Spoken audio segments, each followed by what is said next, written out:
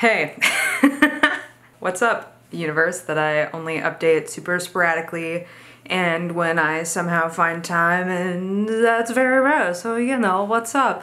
How you doing? Today I am coming at you hot because I'm back in Vancouver after being in Calgary for like 5 days, and while I was there I ended up switching out my old broken lens for a new lens that is exactly the same as the old one but no longer broken. So I figured I'd show you the brand new versus the old, as well as use this as inspiration as a rundown of all the gear that I have, because it is a question that I get all the time, including the little accessories and how I achieve certain look. I figured it's just pretty easy to show you each lens that I use as camera and then everything else. So here's that. The first thing I'm gonna do is show you the two lenses that are, in theory, identical. So, this is the old one, my baby of roughly 7 years that just barely missed the warranty, but at this point I think I've done some really stupid stuff with it where I don't think it would have mattered. The thing that really kicked me in is the hardware in here for sure is gonna fall off any day, and I just didn't want to risk it. I do like a lot of pretty ambitious things with photo and video in general. Yeah, it was time to just get something new before having to stop a whole shoot. And then the filters laid on top of it are stuck on there.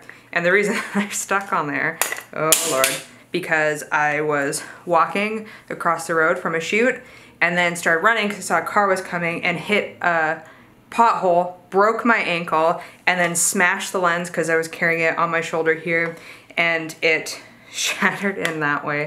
And so the UV shattered. The lens did not shatter, but it broke into the lens, so now it's permanently on there.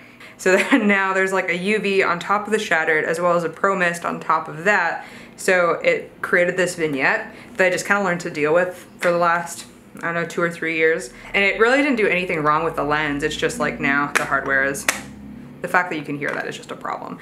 So the brand new one still has its original stuff. Hardware is clean. The whole freaking thing is clean.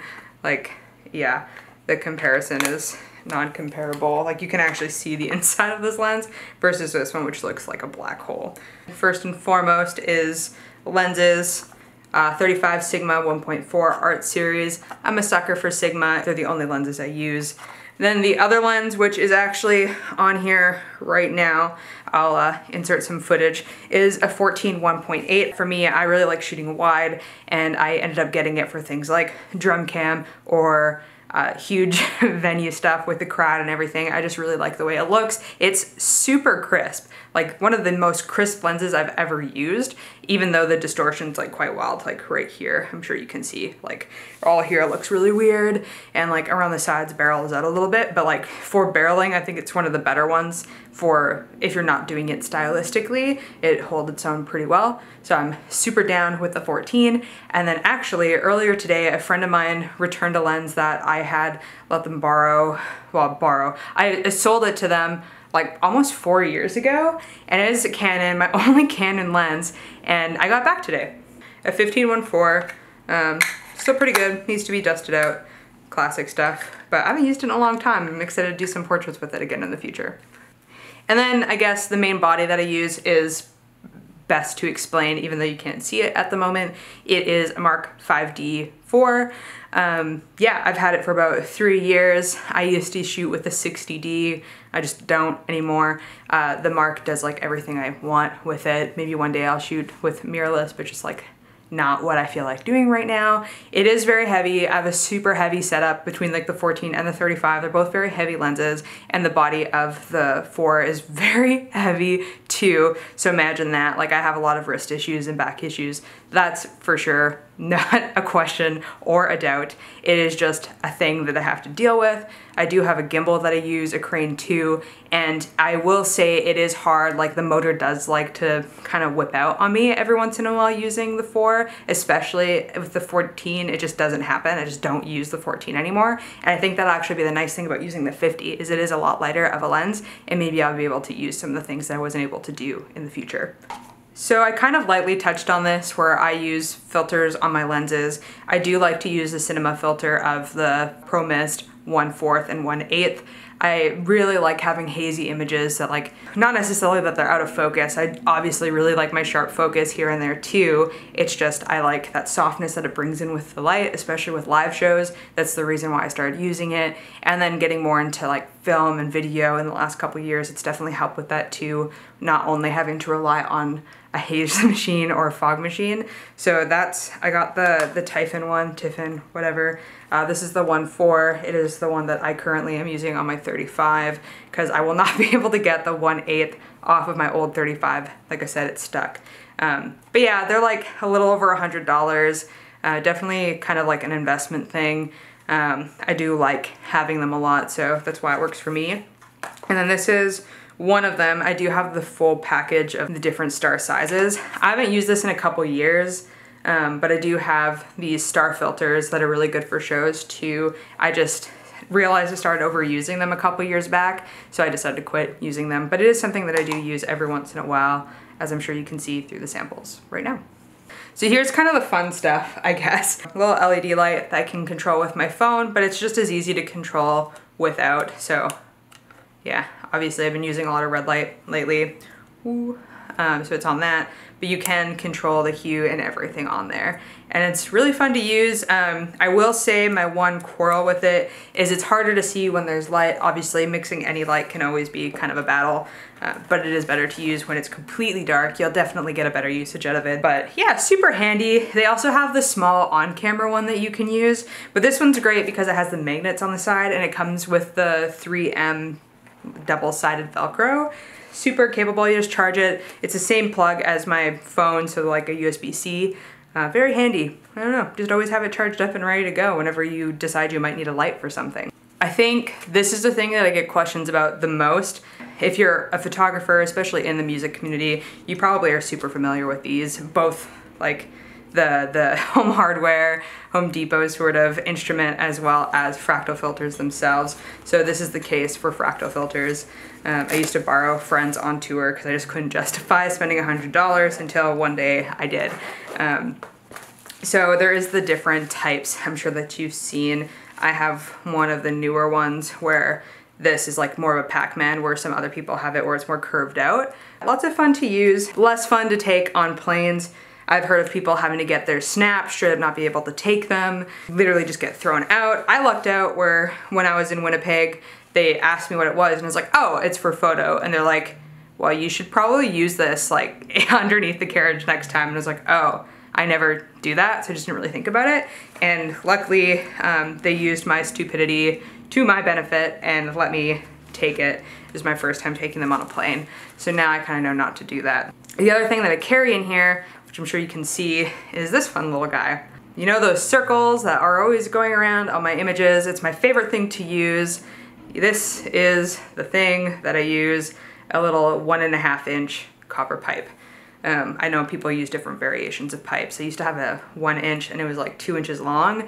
I didn't find that worked as well. I do like this one. It's like the perfect size. So when I'm shooting, I tend to be holding everything like this and I have it on my finger. So it's really easy to just like pull out and then start doing that. I definitely am not the first person to think of that for music or wedding or anything photography. The first person I ever saw use it was this guy named Brian McCain. I believe he's somewhere in like the Southwest United States. My whole thing is just trying to find perfect framing, and this really helps me frame out images.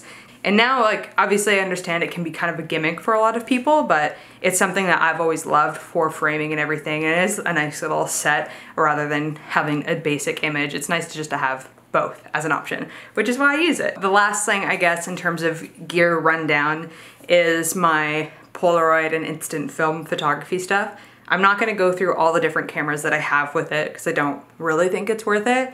The one that I have here is probably the one that I use the most and like what I try to stay in line with. This mint Polaroid. Wow, this is like, it was a dream camera of mine. I would always see it on the Mint website and like fantasized about having this camera for such a long time, but I could never like think to myself, I have enough money to just like buy a nice manual Polaroid. Until I went to the camera store to like rent and then drop off these lights, and I saw it in their showcase for clearance for 50% off. And this camera, I believe, runs roughly $1,300, especially when you convert it into Canadian. It does get up there. And then at the camera store, it was like $569, I believe. So I kind of like went home, thought about it, and instantly ordered it to my house that day because I don't think I would have ever seen it for that inexpensive without having to deal with the shipping costs. So I will show you this very quickly. It is my baby. I do have the box still for a reason. It is my favorite tool in photo ever.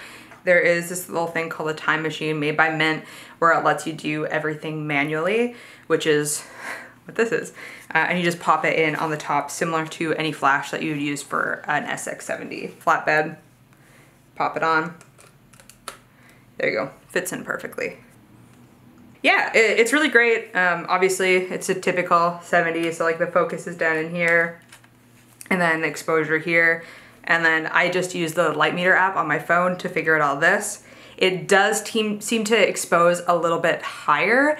Yeah, I kind of like readjust for that. I've tried to do it like inside and outside, and it's kind of all over the place. It is really good to use a tripod for them. It's my baby. Well, thank you for enduring this like super quick, probably me talking too fast gear rundown of what I'm using. I figured while I got this camera lens, I might as well just like share a little bit of everything. It is really nice to finally like refresh it. That's my quick little rundown of like gear and accessories of things that I use. And hopefully that's a little bit helpful if you've ever looked at my page and been like, what are you using? What is that? Because I know I definitely get that question probably every time I leave the house with my camera. So thank you for enduring all of that. And I hope that I see you whenever I decide to upload again. Pew, pew, pew, pew. Okay, bye.